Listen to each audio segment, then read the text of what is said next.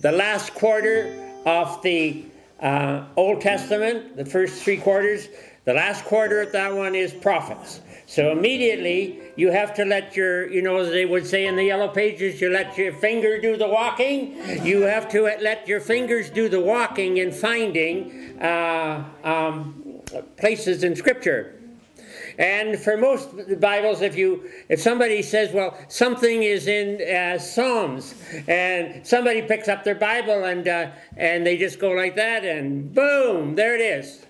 How did I able to find Psalms? Because it's right in the middle. So your fingers know where the books are. And so if somebody wants you to quote something in the New Testament from Paul, you immediately go back in this area, and there you go. Didn't do bad. 2 Corinthians. My fingers know where the books are. You learn that. So I've seen cases where somebody has said something was in Psalms, and the person they had their Bible, and they just went boom, and they opened it up, and weren't even looking at it, and saying, well, I'm at Psalm 43 here, and I go back, and then somebody said, wow, how did you do that? Well, because their fingers knew that the Psalms were right about the middle. So we want to learn to use your fingers too. Now, the Old Testament. Now let's go through the 27 books of the New Testament. Let's get the first handful. What's the first handful? The Gospels. The Gospels and a history book called Acts. Matthew, Mark, Luke, John, and a history book called Acts. You know the first 5 right now. Boom, boom, you got it. Now, Paul wrote letters to 9 communities, 9 places. And those, little key to remember those is real Christians go everywhere proclaiming Christ. Real Christians go everywhere proclaiming Christ. R is for Romans. Plural Christians is for 2 Corinthians, 1 and 2. Go is G for Galatians. Everywhere E is for Ephesians. Proclaiming P is for Philippians. And remember, the Filipinos are not supposed to claim this. Every now and again you get them up in the thing and they'll read, a letter of Paul to the Philippines. No. You put the emphasis on the flip, okay? The Philippians. And then you have, and then C is for Colossians. And telling truth is Thessalonians 1, Thessalonians 2. Then Paul wrote 4 letters to people, individuals. And he wrote 1 to Timothy, 2 to Timothy, T for Titus, and P for Philemon. Triple TP. Triple TP. Those are his letters to persons. And then there's a letter to the Hebrews. It's a letter to Christians. And those and it is called, just called Hebrews. Some books, Bibles will say a letter of St. Paul to the Hebrews.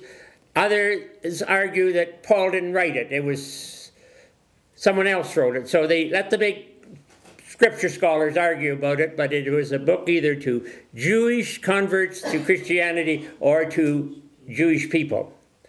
And then there was what is called the Catholic epistles. And you learn that with the kind of the waltz. 1, 2, 3, 1. It's JP, JJ, 1, 2, 3, 1. JP is James and Peter. James wrote 1, Peter wrote 2. JJ is John and Jude. John wrote 3, Jude wrote 1. And then the book of Revelation at the end. And so this kind of goes through that again now. The handful. Matthew, Mark, Luke, John, history book called Acts. The 9 letters Paul wrote to places. Romans, Corinthians 1 and 2, Galatians, Ephesians, Philippians, and Colossians. A letter to Jewish people, Hebrews. And that's what Ray was talking about that book last night when he said in the Bible men are supposed to put the coffee on. So I got up and put the coffee on this morning because it says Hebrews. And then there's the what is called the Universal Catholic Epistles or Letters, and they are James, Peter 1 and 2, John 1, 2, 3, and Jude 1. And the book of Revelation. Oh, we're going to test everybody tonight. Are we going to ever test anybody tonight? Now, I want to talk today, this morning, about. There's a passage that Peter used when everybody thought the apostles were drunk and carrying on like charismatics. They said that even the people knowing that what they were hearing was unexplainable, they mock it. One of the common things is to mock. Satan is a mocker. That's why Psalm 1 says, "Do not sit in the seat of scoffers." And so they're saying, this is just on, these guys are drunk. And Peter says, no. This is what the prophet Joel talked about. In those days, the Lord God said, I will pour out my spirit upon all flesh. And their young men and maidens will prophesy. Their young will have visions and their old will have dreams. There will be signs in the sky and whatever in those days. And it goes on, it'll come to pass in those days, says the Lord God, that those who call upon the name of the Lord will be delivered. It's important to remember that. Oppressed by the enemy, call on the name of the Lord and you'll be delivered. Now, let's take a jump from there and go right back to the beginning in Genesis. Now, God created the heavens. Remember, heavens is plural. We know there's at least 3 because Paul talks about having been taken up to the 3rd heaven. And we know that Paul also will tell that there will be evil in heavenly places. That maybe in somewhere in that 2nd heaven, the activity of evil goes on. We know that. And so what we're finding in the book of Genesis, right at the very beginning, God says God created the heavens and the earth. And we're having the singular and plural. God is one, and he creates as more than one. That we have verbs in English we'll talk about the man walks to the store. We put an S on it. And then on the other hand, we say the men walk to the store. We have more than one, then we leave the S off, right? The word walk is the plural verb. So God sets at the beginning that he is more than one. And he's going to reveal himself as one God and 3 persons. Now, when God does his creation, what does he do? He goes through all the things he creates and sets the days. There was this day, the 2nd day, the 3rd day, and the 4th day. And on the 6th day, God creates stones and rocks. No, he creates the human.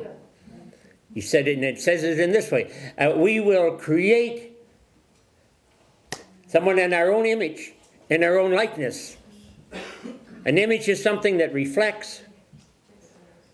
And a likeness is something that's similar to. So when God creates, it says he created male and female. Male and female, he created them.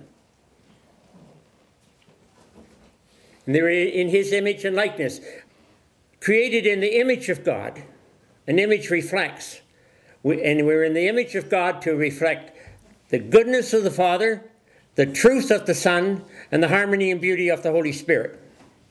Every one of you here was created to reflect the goodness of the Father, the truth of the Son, and the harmony and beauty of the Holy Spirit. Now, what is it to be created in the likeness of God? God has revealed himself as a triune God. One God, three persons. One God, three persons. You are created by God to be a triune person. You are one person. Three parts. That's why you are in the likeness of God. He is one God, three persons. You are, and those three persons are in beautiful harmony. The Father, the Son, and the Holy Spirit. And you are created to be a triune person. One person, three parts. Spirit, soul, and body. And as the three persons in God are in beautiful harmony, you are to have beautiful harmony between your body, your soul, and your spirit. Now, if you're going to have beautiful harmony, you've got to feed all three. Yeah, I just fed the body there a while ago. And we did some singing here, and we goofed around a little bit. And that was good for your soul, your psyche. You feel comfortable here. And your feelings, that's your soul. That's the Greek word. We often just threw spirit and soul in together sometimes. But your spirit comes from the breath of God. Because the spirit of each one of you is different, a little bit like your bodies are all different, you know. There's none of you got a beard like mine. And yet your spirit is from the breath of God. God, it said in Genesis, he formed the man, and then he did what? He breathed into him. And man became a living being in the image and likeness of God. And therefore, we need to take a look at the triune person. And we must, and it also says, you know, that one of the translations, but some of them translate a little bit different, but it said, God, he is jealous. Well, that's a pretty heavy word to use about God. He is jealous about the spirit that he has placed in mankind. That's why you know how serious God is about that. He says, Jesus says, you know, don't scandalize one of these little ones, eh? Because their Heavenly Father, he didn't add that, but he put that in that text. He is saying your Heavenly Father is very jealous about that spirit he has breathed in that child, and you better not mess that spirit up. That's how serious God takes each one of us. He even goes so far as to say, if you harm the spirit of a child, that's part of the breath of God, then he said it might be better for you to have a millstone around your neck and be cast into the sea. Pretty serious stuff, eh? And this is why we have to make sure that we keep our spirit healthy, our body healthy, and our emotions healthy. Now we also know that sometimes they tell us that if a little baby doesn't get any touching, it'll what? Die. That body needs to be loved, the soul needs to be loved, and the spirit needs to be loved. Now we need to feed all three of them. And at the cafeteria, we just fed our body. We talked about a little bit of scripture that you picked up before. That Jesus says that you live by every word that comes from the mouth of God. That's food for your spirit. We have a saying that we often use, the family that prays together stays together. Why? Because when you pray together, something happens. Jesus says, when two or more come together in my name, I am there.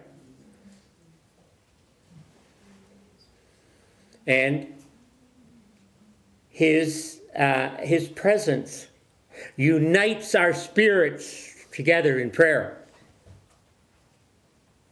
You can't go out and mouth against somebody that you spend time praying with. No, because there's a unity that happens in prayer that brings your spirits one with Jesus. And the three things, the Word of God and prayer, and what's the third thing that feeds your spirit? Unless you eat the flesh of the Son of Man and drink His blood, you will not have life in you. Jesus ties that into the born-again reality. You know, we use the book here to say that those 27 books are the... We use the word New Testament, but to be exact, we should say those 27 books are the books of the New Testament. Why do I make the distinction? Because what is the New Testament? The Lord's Supper, the Eucharist. Jesus took the cup and He said, first of all He said, take this and eat. This is my body, which will be broken for you. And this is the cup of my blood of the new and eternal covenant. Remember that first covenant with Adam? The last is with the new Adam. And I'm going to have a little handout there. Maybe I'll get them near the end. The 9 exchanges that took place on the cross. 9 exchanges. He became sin so that we may have the righteousness of God. He took our punishment that we might go free. He took our poverty. It says He didn't shrink from the poverty of the cross. He was paying a debt that He did not owe for us who have a debt that we could not pay. And so He took the poverty of us so that we may have the abundance of the obedient Jesus. He took the curse that we might be set free from the curse. It says in Galatians it said, Christ Jesus became a curse so that we might be set free from the curse of the law. Paul quotes the Old Testament, for cursed is he who is hanged upon a tree. And then Paul goes on to say, so that all the blessings promised to Abraham might come to the Gentiles through Christ Jesus. He took 9 exchanges for us. All the things that belong to the obedient race of Adam, which we are part of, Jesus had heaped upon Him that we may become recipients of the things that belong to the obedient Jesus, not the things that belong to us as a rebellious descendant race of Adam. Following me? That exchange took place. Now, let's go into flesh. In looking at flesh, we come down, it is one of the 3 parts of the triune being. And the devil will really get us uptight about our flesh, eh? And I want to tell you a story before, when I still remember it. I've worked in hospital ministry for 20-some years. I saw a lot of people die. Been with a lot of people dying. And to tell you, one of the times down near Medicine Hat, there was an old woman in her 90s, and she was getting around 90 anyway, but her sister died in Medicine Hat, and I offered my condolences, and she looked at me, and so very peacefully, she said, do you know, Father, we will all get our opportunity.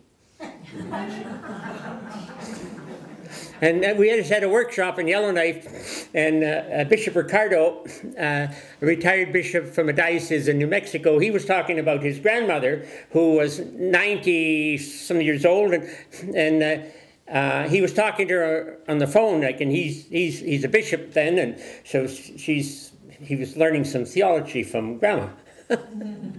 And Grandma was talking all over there, like we've had 4 or 5 people in the community die in the last month, And she said, we've been getting together and we're doing some prayer and we're doing this, and we're all having such a great time. All having a wonderful time. And he kind of said, well, Grandma, there's 5 people died in the community, and you're having a great time. And she said, don't you know it's a privilege to die? Awesome, isn't it? The old woman said, we'll all get our opportunity. And the other one saying, don't you know? Telling her grandson, a bishop, don't you know? It was something like Jesus saying to Nicodemus, Nicodemus, you a teacher in Israel, and you don't know these things about being born again. Almost like that. First thing I thought when Bishop Ricardo said that, I was thinking of Jesus and Nicodemus. Here is Grandma, who's 90 years old, saying to her grandson, a bishop, don't you know it's a privilege to die? You see, because, and one other little story was this. My mom and my Aunt Lizzie and my Aunt Nellie were talking, and Mom was the junior of the 3 sisters that were still left in the family. She was kind of, I think, 70 or 71, and my Aunt Lizzie was, no, Mom was 80, I think 81. Aunt Lizzie was 89, and my Aunt Nellie was 91. And they're talking about somebody had died in the community. And my Aunt Lizzie, she was always different. Every family got an Aunt Lizzie somewhere. She was the one, when it came time to get her old age pension, she said, no, I can't sign that. The government can't afford that. But she would say things that were, and when she talked about somebody who died, she said, do you know, when I think of dying, it scares me to death. And Mom said to her, she was a junior of the 3, she said, well, Lizzie, why would it scare you to death? Well, and my Aunt Lizzie was somebody who, even on her arthritic knees, prayed for an hour every day. And my mom said, Lizzie, what do you mean you don't know where you're going to go?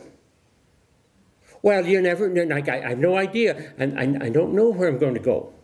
And Aunt Nellie pipes up, she's the one in the 90s, and she says, for heaven's sakes, Lizzie, what do you mean you don't know where you're going to go? My Aunt Nellie at 90-something, she knew where she was going to go. And this is why sometimes the world tells us that there's everything wrong about the flesh. Look at the ads. Oh, things that'll take away the wrinkles, right? Oh, yes, all kinds. Now, I want to tell you about wrinkles.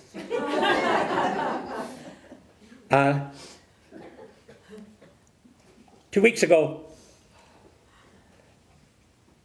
this Monday, or it'll be a week ago last Monday, I had a funeral for Clara.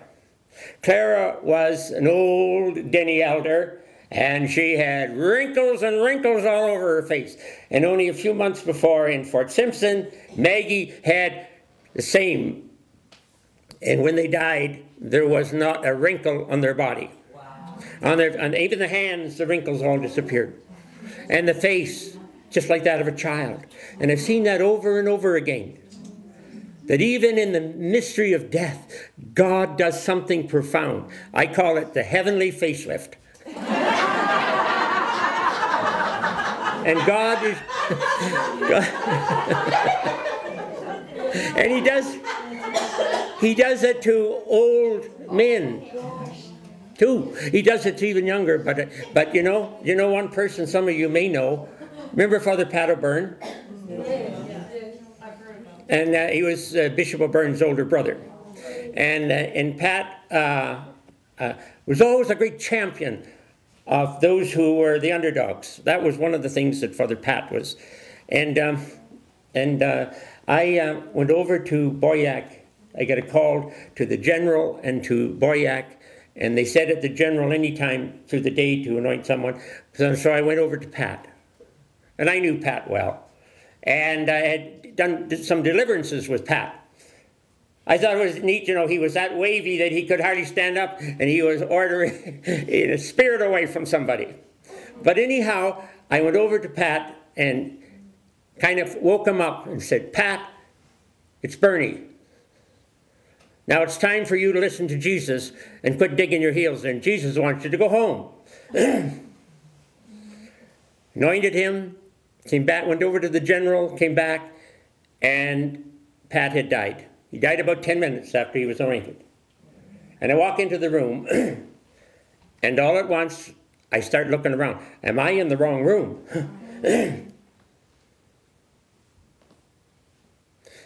And I looked, and Father Pat's stuff was there, and then somebody that was with him when he died came in and said, he sure changed, hasn't he? And that change remained on him, that even in his casket, there was a lot of people said, how come they couldn't make Father Pat look like Father Pat? Because Father Pat had had a profound experience when he dies. And there's a precedent for that in Scripture. Anybody want to take a guess at where it is?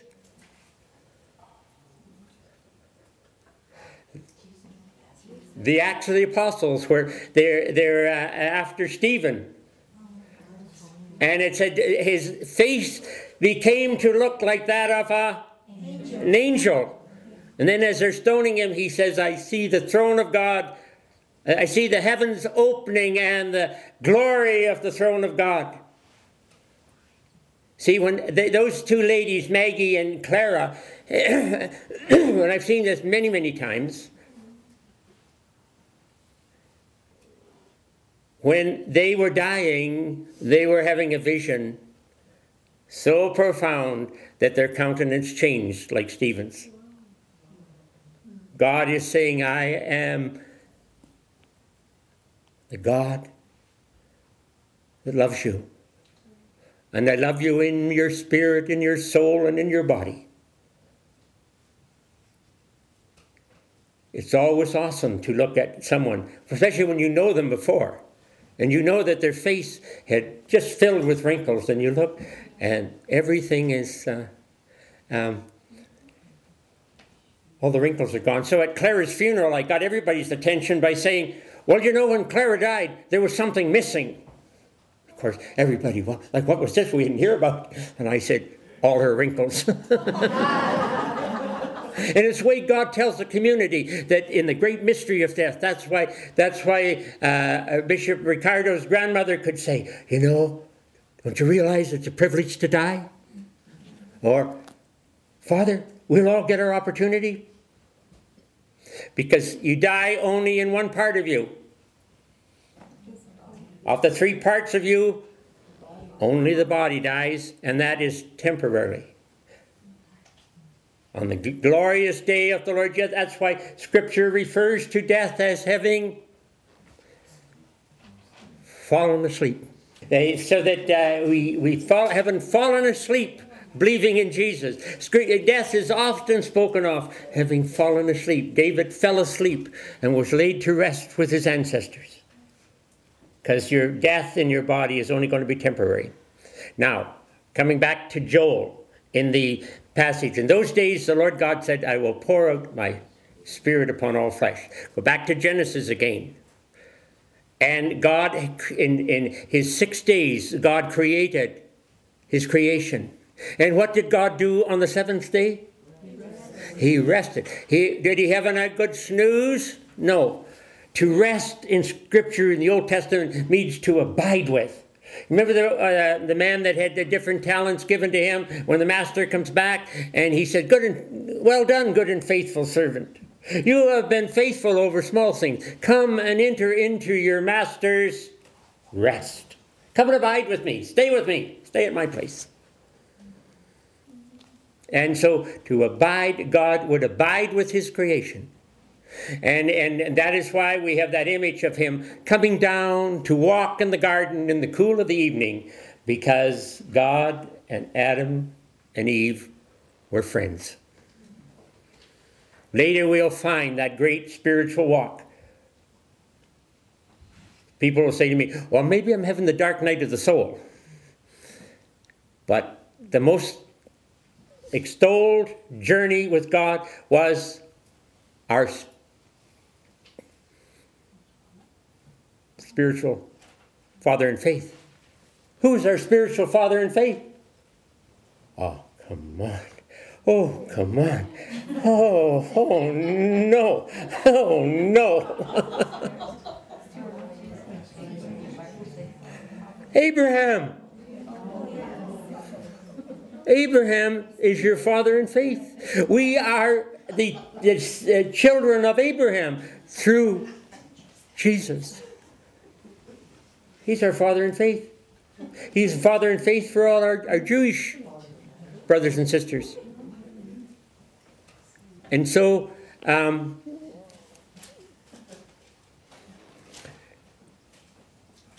God had what kind of relationship with Adam? It was said of Abraham that he was a friend of God. God said, I can't go down and destroy those two cities until I talk to my friend, Abraham.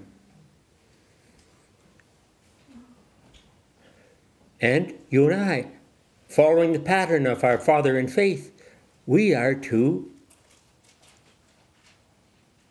see God as our friend. God is our friend. Now, then coming back into so God had that wonderful creation of the garden.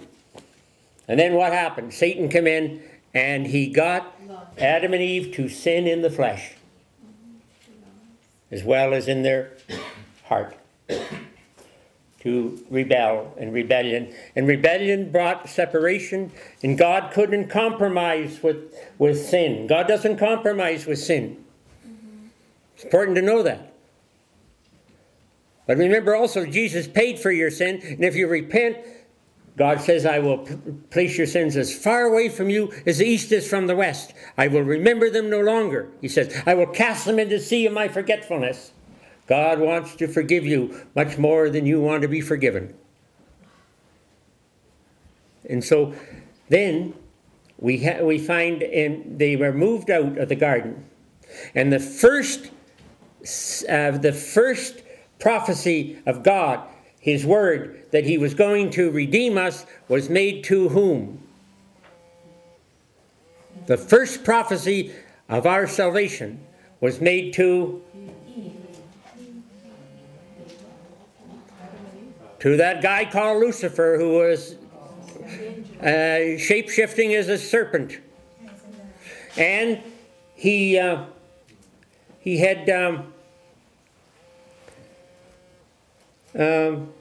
you're hearing a buzz?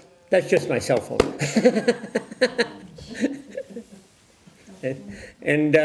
So the first was getting to Satan, and God said to Satan, after he had put Adam and Eve out of the garden and spoke the things against that there would be for them because of their sin, then he said to Satan, I will put enmity between you and the woman.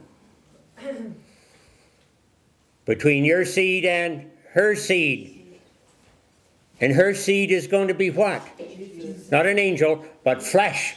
Going to be flesh, just like you and I are flesh. The descendant of the woman. Virgin birth. But even at that first one, he is saying there's going to be a virgin birth, and it's going to be a seed of a woman, and that seed of a woman is flesh, and that flesh, you will kick it at his heel and bruise his heel, but he is going to what? Crush your head. And God is saying to Satan, you messed up my last creation. Now I'm going to do a new creation. And there's a passage in Scripture that says, if anyone is in Christ Jesus, they are a new creation. The old has passed away and the new has come. I was doing that up in Hay River, and I kept the people all the time I was there. And then I was doing a mass up in Yellowknife on a Saturday night for Father Ben, and And so I saw this 4 or 5 people from Hay River right there in the group, you know, and they didn't let me down. I used that passage and said, now, can anybody in here in the church here finish this passage? If anyone is in Christ Jesus, they are... And the 5 or 6 people from Hay River come out in full volume. They are a new creation. The old has passed away and the new has come. God was going to do a new creation through the flesh of his Son. And so, Christ Jesus came in the flesh, suffered and died in the flesh, rose from the dead in the flesh, ascended as Son of Mary to the glory of the throne of heaven. And he will come again as glorious King, Son of Mary, Son of the Eternal Father, at the end of the age for victory. God was faithful, telling Satan, I'm going to crush your kingdom through flesh. Now, where does it come in with you and me? Where does our flesh come in? And that is why Peter at Pentecost does that statement. These men are not drunk. These men, what is happening to them is what the prophet Joel said. In those days, the Lord God says, I will pour out my spirit upon all flesh. And their young men and maidens will prophesy. Their young will have visions and their old men will have dreams. Sometimes I don't know whether I get that mixed around, but now I'm old, it's only dreams I get. And then he pours out his spirit upon all flesh. Now, that is because that makes your flesh part of the new creation of God. He restores through the flesh of Jesus. He wants to carry out the restoration and the victory through your flesh and my flesh. Now, in Scripture we have the Spirit of God can be in various ways. The Spirit of God, it said of Cyrus, even though he did not know the Lord God, the Spirit of the Lord was with him. Then it talks about Jesus comes at the day of resurrection. He comes into the upper room where they are, and what does he do? He breathed on them the breath of God. Breath. And said, receive the Holy Spirit, whose, and then he goes on with more, but he said, and they received what is called the born again life. Sometimes, you know, they, somebody will come up to you and you say, have you been saved? Yes. And just off on another little tangent, but there was a young man, and I went to see somebody from Siksika that was in the, just last summer, and it was in the Foothills Hospital, and since then Bonnie has gone to the Lord. But she has, but I was waiting, and you know how they've overgrown that hospital, and you got to stand in a great big area where those elevators are, and before you can get moving to an elevator, it's full. And I learned the secret. When you go into the foothills, you get up by one elevator and you don't move. And it doesn't matter how many of the others open, you don't move, because yours is going to open, and then you're going to be the first one in. And so I was standing in the crowd, and this young man came up to me, and he maybe thought I was kind of harmless looking or out of it like looking or something, and he came up close to me, and he had these little tracts in his hand, and he said, sir, do you know Jesus? And he was probably sent out on the mission and go out and do this, you know. Do you know Jesus? And I said, oh, you bet I know Jesus. And I didn't do it super loud, but I did say, you bet I know Jesus. And then he was kind of, and he said, they said, you're born again? And I said, yes, born again, and baptized in the Holy Spirit. Praise be Jesus. And people around could hear it. And the young man, and then he came over, and he moved up close to me, and you know what he said to me? Sir, would you pray for me that I will never be afraid to tell anyone about Jesus? maybe God put me on his path to give him a sense to be brave. That I wasn't going to be hiding that I didn't know Jesus. And so sometimes God puts us on our path. Just a little one about Rosemary there. I met her at the bus depot in Calgary. How many years ago? That must be. Oh, I was back in the 70s, wasn't it? 26 or something. And she was on her way to take the bus, and then she was going to go to Haiti. And somebody asked me to go over to the bus depot and pray with her, so I went over, and she couldn't wonder afterwards why I was praying for one particular thing for her. And I was praying for her protection. She was like, I'm just heading off to Haiti. What do you need protection for? She landed there, day of the revolution. Yeah, they had the uprising against the Duvaliers, and we didn't know if we could even get out of the country. Everything was up in the air. So you see that the Holy Spirit was telling me what to ask for. Yeah. That she was going into a scene where she needed to be protected. And because of God's protection, she's running the camera today. And was I ever grateful? Plus they had AIDS, plus they had all kinds of things there. And so those are things that God lets us lead. But coming back to the flesh, then we talked about the Holy Spirit giving us the born again life. That's the Spirit dwelling within us, making us a new creation in Jesus. Then the Scriptures tell us there's another way that the Holy Spirit comes to us. Comes upon us, and it comes upon our body. All those 9 anointings, and the King James doesn't uses the word gift, but it puts the word gift in italics, because anybody that speaks different languages, you always say, "Well, I know how to say this in German, but I don't know how to say it in English." And they may speak both languages, because there are certain things that in the Greek, it doesn't really use a word that is translated completely by gift, because when a gift is given, ownership changes. Like, in other words, if I I've used this as an example. If I take a camera and I give it to somebody in the parish before I leave, and I say, "Well, Joe, you can have my camera," the camera becomes Joe's. If I leave it in the sacristy and go away as if I've forgotten it, people will come and use it, and they'll say, "Is Father Bernie's camera in the sacristy?" Everybody uses it. People will forget the camera for baptism. They'll say, "Is Father Bernie's camera still in the sacristy?" I still have ownership, right? All the users don't take ownership. But if I give it to somebody, it's their ownership. And that is why the King James, for one, puts the word gifts in italics. It's not really the full meaning of gift, but it is an anointing. And the Spirit gives us an anointing that comes upon us. And it comes upon our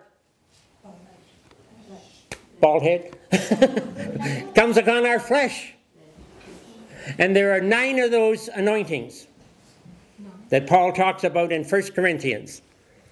And they are a word of wisdom, a word of knowledge, and discerning of spirits. Those are ones to do with your head. Then, God doesn't leave your mouth out. There are 3 that belong to your mouth: prophecy, tongues, and interpretation of tongues. And the 3 that belong, as it were, almost to your inner being. They are faith. That's faith that expects the impossible of God. We got a few popes that do that. St. John Paul II, he was a nightmare to security people. He could see some little kid over at the fence with some flowers, and he'd just break right out and go over to the kid and take the flowers and give the kid a blessing, and everybody in security went, oh, the adrenaline was going up and the pressure, you know, like he stepped out of the... He was expecting, God will take care of me if I go over to see the kid. God will take care of me. Pope Francis went to the Middle East. Didn't want any extra security because God will take care of him. It's a kind of faith, we see it in some people, and it's a faith that expects the impossible of God. And then there's healing and miracles. Now, the danger of calling these gifts is that we want to take ownership of them. And the priest said the fire was coming at the hamlet where he lived, and and everybody was getting evacuated out and so on, and the fire was coming, and he put on his cassock and his surplice and his little purple stole, took his bottle of holy water, and he walked out there and he shouted, "Fire, in the name of the Lord Jesus, stop." And the wind immediately switched. And now he was anointed by the power of the Spirit to perform a miracle. Miracle is different than healing. And there's all kinds of people that have hands laid on them. Because God, the Father at the garden, chose to continue to bless through flesh. Bless through flesh. Your flesh. This is why it's always important to know that your body, no matter how many wrinkles it's got, no how many bumps it's got on it, your body is a dwelling place and workshop of the Holy Spirit of God. That's what charismatic is all about. It's not that God is doing something nice for you. It's God is going to use you to do something nice for somebody. This is why we got to get the whole sense of the anointings of the Spirit away from us. They are placed upon us so that we may build up the body of Christ. Our body is the instrument. The scripture says, do you not know that your bodies are temples of the Holy Spirit, a dwelling place of the Spirit of the living God? And Paul makes sure, he says, you know, we carry these treasures in what? Vessels of clay. This body is a vessel of clay. It'll rot in the earth someday. So anything that this body does, laying hands on people for healing, I have to remember that the greatness of the glory belongs to God. And maybe a little grateful that he uses this guy who doesn't really deserve to be counted, as Paul says, you know. Paul talked about himself as what? The chief among sinners. I know a chief in one of the communities, and he basically has his Bible all highlighted, you know. And so I tease him now and again. I say, Alec, is that stuff you got underlined, is it the stuff you believe or you don't agree with? And then I always introduce him to somebody, and I'll say, Alec, he's the chief among sinners. And so he knows scripture a lot better than I do. And he was a street drunk at one time. I know another guy knows a lot. He was a street drunk too, and he make you cry when he sings, "And Jesus signed my pardon." Awesome now in God, because they accepted that no matter how broken their body was, that it could be a temple and a workshop for the Holy Spirit. It has nothing to do about how good and wonderful you are. It is because the Father chose to let your body be an instrument to restore what was lost in the garden and to give back even more.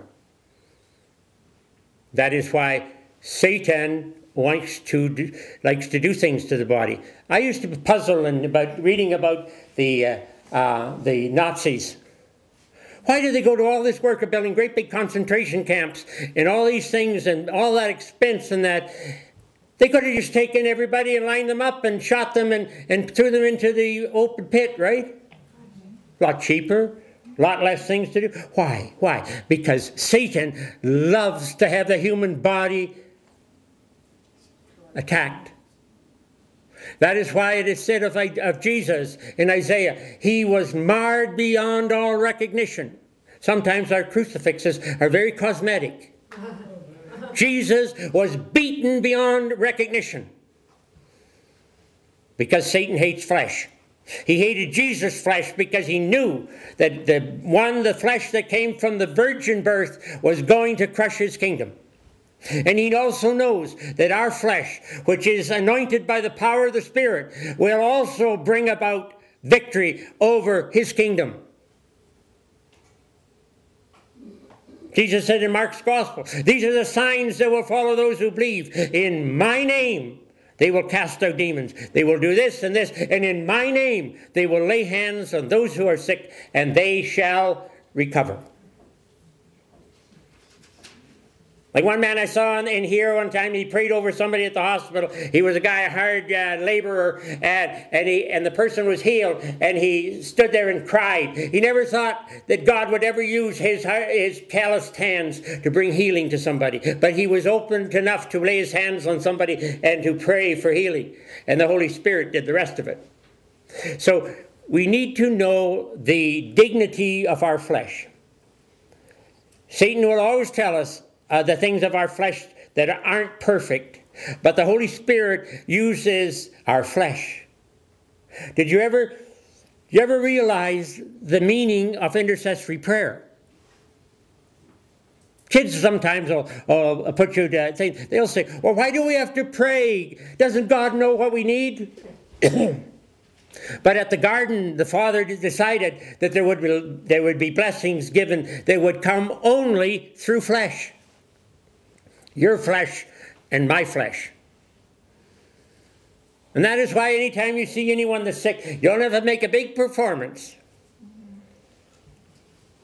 You can say, maybe we should have a little word of prayer. That's a beautiful expression for people. It's not threatening. We have a little word of prayer. And I want to tell you, maybe as I close, and there are a whole lot of more things I could tell you, but this one happened in a hospital that I went to one time. And I had been in that hospital before, and I got in, and the director of pastoral care said to me, he said, Bernie, maybe you should go up to palliative care and take a crack at this one. And because everybody that tried to talk to this woman about her, she was dying. Anytime they wouldn't be deaf, she would throw them out of the room. Doctors, pastoral care people, everybody. So he was just doing a last-ditch effort. Maybe he thought I needed to be humiliated a little bit or something. He said, why don't you go up and take a crack at this one? She's throwing everybody out. So as I went up, and I thought, well, I'll pray as I go up. So I go wandering, and total stranger, tell her that I live in the community somewhere else, and I was in to see somebody from my town, and I saw her name downstairs and thought I would just come up and say hello. And she kind of said hello. She was sitting in a chair. And I chatted her for a few minutes. And then I said, would it be okay if we did a little word of prayer? Oh, all the bristles come up. And she said, I've been in this chair so long, and those nurses are supposed to have me back in the bed. And well, she was given, and I said, oh, I wasn't going to do a big, long prayer. I was just going to do a 10-second one. And she said, yes. And I put my hands on her, and I'm sure I didn't go past the 10 seconds. And I just asked the Lord Jesus, by his power, to touch her. And all the tears started coming down. And she looked at me and she said, Reverend, I'm going to die. And I said, I'll be honest, that's why I come up to see you. And we're going to help you to die with getting all things connected with Jesus. And I said, is it okay from those other people from pastoral care to come up and pray with you? Oh, they'd be really good, you know. And she was happy. And I said, I'll come back in to see you again. And I came back in a couple of times, and she was a whole new person in Jesus. I always call that, we laughed and joked about it, as the 10-second miracle. The Holy Spirit he could have done it in 2 seconds. Or 1 second. Because when she said yes, she opened herself. And then the power from the Holy Spirit transformed her and changed her. Now, she might have died in desperation had I not gone up there and be willing to get thrown out. Get willing to be thrown out. And sometimes we have to reach out even when it's difficult. Like that young man at the elevator there in the foothills, he was willing to reach out. You could tell he was as timid as can be. He was sent out to give some tracts, and he maybe had a few people growl at him, and then all at once somebody said something that would change maybe his life forever. God wants to use your flesh to do His work. And that is why intercessory prayer, sometimes when you get a whole lot of people starting to pray and asking the Father for a blessing for somebody, boom. Flesh is asking for it. And the Father intends to restore and reestablish and make all things new in Christ Jesus through the action of His Holy Spirit. So those are enough ramblings, and and I hope I don't break Rosemary's camera. But remember, God is a person. God is as a divine God has a love for each one of you. Doesn't matter whether you're old or young. Doesn't matter whether you've been, like Paul, chief among sinners. And see, Paul could say, I'm a chief among sinners. And then he could say, I can do all things in Him who strengthens me. And then Paul could say again, I have fought the good fight. I have run the race. There remains only for me the crown that the Lord just judge will give to me on that day. All the Holy Spirit is asking you to be obedient and let Him use your body with anointings that come from Him and belong to Him and always will belong to Him. And He will always surprise you now and again too. And one more miracle to tell about. I was still in the city of Calgary, and somebody from high level called me to pray for their dad who was going to have surgery in Edmonton. And I had some relatives at Edmonton, and I thought, I'll go up and visit them and I'll pray with this guy. Well, I get a call on Saturday night. Dad is on his way down to Edmonton. He's going to be in such an hotel, and he's going to, and could you go up and pray with him? Well, I had 2 masses Sunday morning and a Bible teaching at OLPH in the afternoon. I got somebody to go with me. We went up and found him in the hotel room. And in the hotel room were a whole lot of, they were probably great-grandchildren. Little guys, you know, kids. And they were playing around the room. And so I get him sit on the bed, great-grandpa on the bed, and I get all the kids up and everybody there. And we're all going to lay hands on Grandpa, and we're going to ask Jesus to heal him. Grandpa had a big tumor in his bladder and in one of his kidneys. And all these little guys out in face with their hands on great-grandpa, you know. He went in for surgery the next day, no tumors at all. And he's still living today. See? I just wondered which one of those little guys that the Holy Spirit used.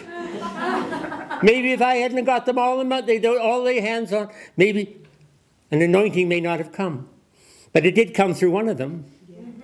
And people who do healing ministry will always tell you, don't count the children out.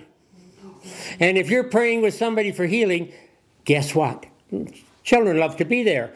And there's some others that love to be there too.